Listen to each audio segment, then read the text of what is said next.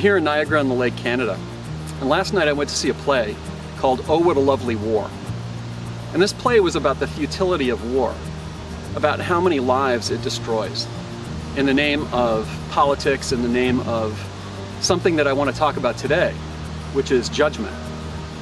So when we judge ourselves as not being smart enough, when we judge ourselves as not being beautiful, when we judge ourselves as not being athletically gifted, it creates conflict inside of ourselves.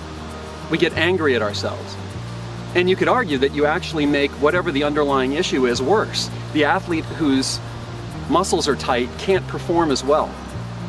The person who gets angry at themselves because of the reflection they see in the mirror and then goes and emotionally eats. All of these things make things worse for ourselves. In our relationships, when we judge our husband or our wife as being wrong or as not being good enough in some way, it can create all sorts of conflicts and arguments that can obviously lead to divorce. When a nation decides that another nation is wrong, it can lead to things like the First World War. And right behind me is a parade ground where all of these young men from Canada were trained before they were sent off to fight the Germans. The Germans that they had been told were wrong. The Germans that they had been told were bad, in a war that they were told was being fought to preserve democracy. In a war that they were fighting and that they were told was the war to end all wars.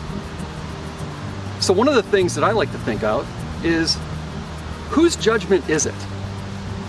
When you look at yourself in the mirror and you don't like what you see, if you think that you're heavy, is that really your judgment? Or is that the judgment of your mother? Is it the judgment of a magazine you looked at? Is it the judgment of someone that you heard talking on TV?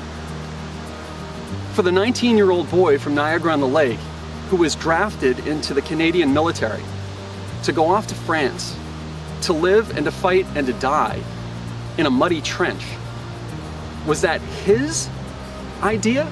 Was that his judgment that the Germans were bad? Or is it someone else's? So every day I work on this, and I'm not here to say it's easy, because it's not, it's hard.